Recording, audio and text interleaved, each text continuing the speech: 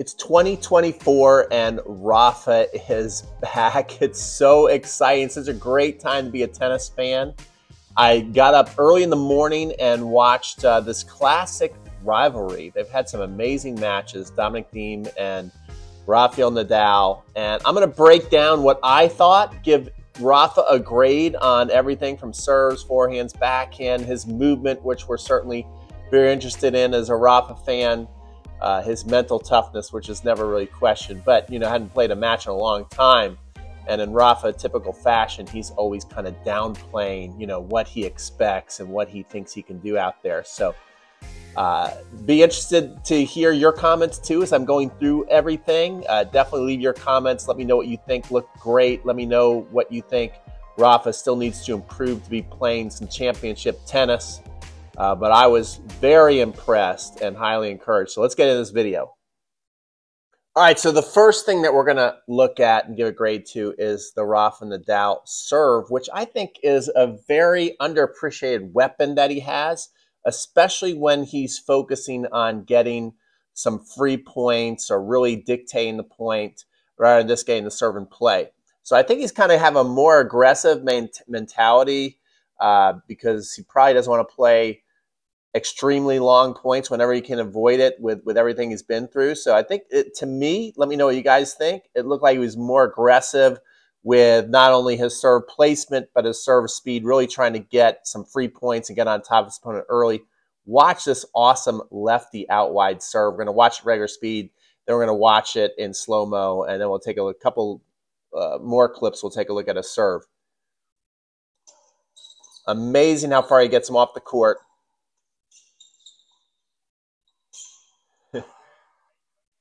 And that's pretty cool. Is Rafa, when you watch this match, let me go back to that serve. When you watch this match, the first set, very interesting, was a big serving fest. They both were holding serve pretty easy, and it wasn't necessarily because they weren't playing well. They were both playing very well, protecting their side of the court. Look at that out wide serve, okay? Look at that lefty out wide serve. I love that. Look at how far Dominic Thiem is out there off the court. Let's just circle that so we can see how far Rafa can make him run in 2 shots. So he did a great job. I noticed he was really getting that out wide serve off the court, maybe even more than normal today. And so there is the second place where Dominic Thiem is. So that's pretty far ways right there. And then Rafa just has him on a string. Here's number 3, okay? You want to talk about using the court to your benefit right there. So we'll just whoop, yes. And I love how Rafa is showing that very aggressive, no hesitation coming in. Lots of big points where he came to the net. Held serve easy most of the match. Take a look at a couple more serves here, then we'll get a final grade. Okay, so next I'm going to show you back-to-back aces out to the forehand side.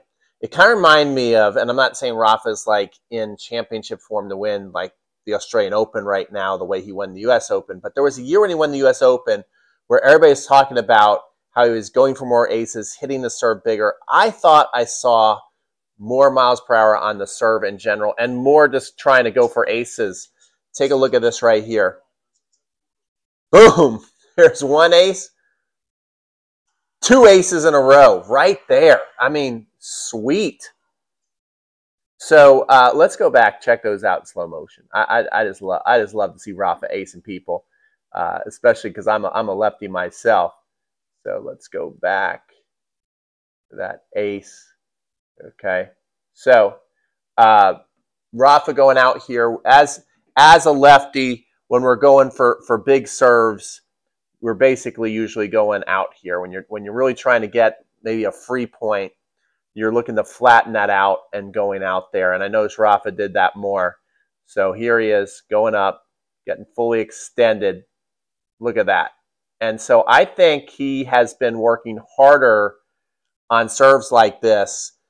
Just going for more, taking more risk, really hitting his spots, getting more pace on the ball, knowing that it's going to, if I can make this through the whole year, it's going to be a long year. So I need some free points. I really need to start on offense. Don't want to be grinding out point after point when I've had the injuries I've had. So you can tell he's been working hard on his serve. Therefore, my grade, let me know what your grade is, guys. My grade on the serve, A+. He held serve easy the whole day, got lots of free points, and also did lots of serve +1, big forehands or following up to the net. A+ on the serve for Rafa. Let's go on to the return of serve. Let me give your grade below 2, what you thought about his serve. Okay, let's get into return of serve. And what we're looking at right here is actually one of the bigger points in the match. It was a deuce point, yeah, I think it was deuce. I was thinking it was deuce or 1540, but now I think about it, I think it was a deuce point. And it was a second serve. This is a second serve we're looking at. And so we can see Rafa is staying way back here just in like, let me get this thing back mode, okay? So he's just trying to get the ball back. And right here, this happened actually a couple times where he's just trying to get the ball back in play.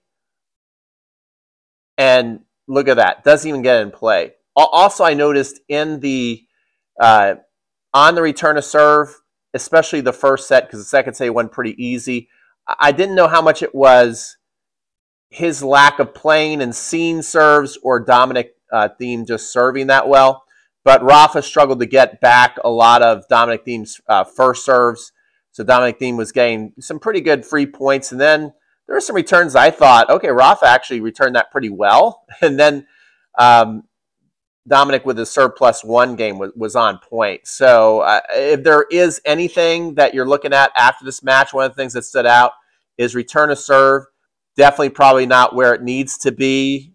It might have been one of the very few things that he might be critical of when he goes back in the locker room. So I'm going to give the return of serve. It wasn't terrible, but for Rafa and especially the tour, I'm going to give it a B-. Let me know what you thought of his return of serve. All right, so let's grade that Rafa forehand. We know that Rafa's got one of the all-time great forehands. It's really hard to pick apart, but when he is not playing well, the things that have happened to him in the past have been maybe the forehand's too spinny, it's laying a little short, he doesn't run around to hit forehands as often. These are all like stats you can actually find. The RPMs are lower, doesn't flatten out the ball as much. Well, good news for Rafa fans today. None of that was apparent. Let's take a look at this point right here. So running around, hitting the forehand. Now, that's a signature Rafa forehand right there. Let's just rewind that just a tad for all the Rafa fans. This is what we like to see. We like to see a forehand. We want to see him deliver that punch, right? So here he is. He's set up, puts all his Rafa spin on that ball, and as you can see, that ball is deep. And Dominic, now I know it's a one-hander, but he usually can handle a lot of shots, and as you can see, that one just got away from him. Just that heavy spin was too much for him.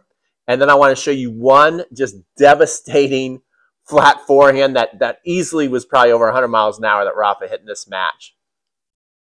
Okay, guys, take a look at this. Rafa absolutely punishes this forehand. And what's kind of amazing about it is you're going to see this is pretty much a winner just on pure power. The ball is not really that far away from Dominic. Take a look at this. Poof! Oh, let's go back. Let's just look at that forehand. Because what was awesome about that forehand, as we can see, the ball didn't even land that deep. So if you can imagine how hard he hit this shot right here. So he's here. He's behind the baseline. Dominic looks ready for the ball. So he's in good court position. Rafa fires away, fires through that ball. Look where it lands. That ball is basically landing right there at the service box. And still, Dominic can't get it. So what's our grade on the forehand? Rafa, you're a very good student. I'm giving you an A+ on the forehand. Guys, grade his forehand. We're going to move on to the backhand. Okay, so I just want to make this clear. As a person who loves Rafa, I think that everything looked solid. Okay, and you got to be happy with pretty much everything he did. But if we are looking at things, well, what can get better? Which the pros, they want to know, hey, what can I do to get better? I think the backhand could have been a little stronger today. That was definitely the weaker side. As you can see, a pretty good serve from Dominic, but if there was a side that Dominic was going to, he was picking on the backhand because Rafa was hitting the ball shorter on return sometimes and then giving away some freebie points on return of serves. Now, there were also some great points, which I'll show you a great point after this, where Rafa really mixed up. Not that he was hitting winners off that backhand, but he was starting to really mix up the topspin and the slice. And that's when I think Rafa is using his backhand the best, is when he really is mixing up that topspin and slice. His backhand slice is so underrated and really can help set up that forehand. So we'll take a look at a good point of Rafa hitting the backhand, and I'll give you my grade. All right, so we're going to take a look at a couple points. One is where Rafa uses a slice. Another one where Rafa's got great depth on the backhand. And this is in the real pressure game that Rafa ended up breaking Dominic. So Rafa did have some great points on the backhand side that was putting that extra pressure, creating that break of serve. And then that pretty much opened up the match. So we can see Rafa's back here, defensive mode on the return. And then I love this slice down the line and creates that error. Okay, so great point right there. Next point, good return from Rafa, nice and deep. The classic Rafa forehand. Strong, deep, again, backhand down the line, and then backhand winner. So, as we can see, the backhand certainly was pretty good. Can get better.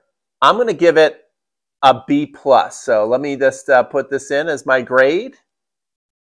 B+ on the backhand. Let me know what you guys think. Give it a grade. We'll move on to a really important thing that everybody's very curious about. Myself, probably the main reason why I watch this match. I mean, of course I'm going to watch it. It's Rafa coming back. But I was really curious about the movement. Okay, that's what's kept this guy off the court for over a year now. So let's take a look at that. So as we know, one of the biggest weapons in the history of tennis is Rafa's movement. Rafa makes people miss just out of fear that they've got to make the shot so good because he can get to anything. And it's what's kept him off the court for over a year now. So obviously the movement's a big deal. It's a weapon. And my main concern is, how much is it still a weapon? How much is he still going to win points just off of putting fear into people that he's just moved so much better than everybody? And can he keep it up for entire 3 out of 5 set matches? Can he keep it up for this year, which I think is his goal, to play just one last solid year? And so let's just take a look at this point. And, you know, is he as fast as he used to be? Well, probably not. But what did you expect to see in this today? I think he passed a lot of tests in the movement test. Take a look for yourself. Okay, so dancing around, moving good. Nice little recovery right there. And then here comes the drop shot and getting there, and not only getting there, but look what he does with the ball. Okay, so that was really exciting to see. Then I just want to show you one point where Rafa is doing his classic, just floating around the court and getting out of the way of the back and hit forehands. Really encouraging to see. That takes a lot of confidence. If he's really thinking, okay, I can go all the way out here and hit a forehand and still get back for the next ball. That says a lot about what he feels about he can do out there. I just found this one, though. I got to show you guys this point, because this might have been the most impressive moving and most encouraging thing of the match. Watch him move here. Boom. Look at that get. Back-to-back amazing gets. Recovers and gets back in control of the point and finishes it. Oh, man, that was exciting. Okay, so just one more movement point. Really love the way he is floating out there. Watch this footwork right here. So moves out of the way, hit that forehand. Again, chooses the forehand. Change the direction. Now look at him float there to hit that shot. I love that. I love that. That is exciting. So the movement, from what he has gone through, you got to give it an A. I'm giving the movement an A. Maybe he can get it up to an A+, hopefully. Hopefully he'll keep feeling better and even more confident in his feet. I really hope so. But I'm giving an A for where he has been, what he's been through. Let me know what you guys think. I know some of you might think, well, he's not as fast as he used to be. Well, of course he's not as fast as he used to be. But still, I would say it's a weapon out there. Definitely used his feet to his advantage today. All right, so let's finish this video up with the Rafa mentality. He is a master at lowering expectations where everybody's thinking, well, will he be able to come back? He's going to be a shell of himself. But I don't think Rafa will ever step onto a court, even if he's not going to tell us, without there's some sort of belief that I can still win tournaments. I maybe can make one more run at a French Open. I don't think he comes back just to be out there and take a victory lap. A victory lap for him means winning matches. So the mentality was there, the mindset, everything looked great. He didn't look like somebody rusty. So I'm giving that an A+. The Rafa mentality is an A+. Guys, he's worked super hard to get back. And you know there's a lot of training that went into that. So if you're out there watching this as a totally obsessed tennis fan, if you've watched me, you know I love working with you guys. So just to finish this video up, this year I'm actually going to go to Rafa's Academy and coach. I'm going to go to Patrick Morataglo's Academy and coach. I'm going to do something called the Total Obsession House in Spain. And we're going to be doing camps here in Atlanta and also at the Western Southern Open. So if you have any interest in training with me, make sure that you go down here in the description box and click on that link. You can also go up here in the card section, click on that link, get on the interest list to train with me, and we can work hard like Rafa must have done to get back on the court playing this level. Give this video a like if you love Rafa. Give Rafa the grade. Give him an A+. Come on. So we can see Rafa got high marks today, as always, because he's one of the GOATs. Rafa, good luck. I can't wait to watch more of you be following every shot, or as many as possible this year. Take care, guys. We'll see you on the next video. If you're obsessed with tennis, make sure to subscribe to this channel.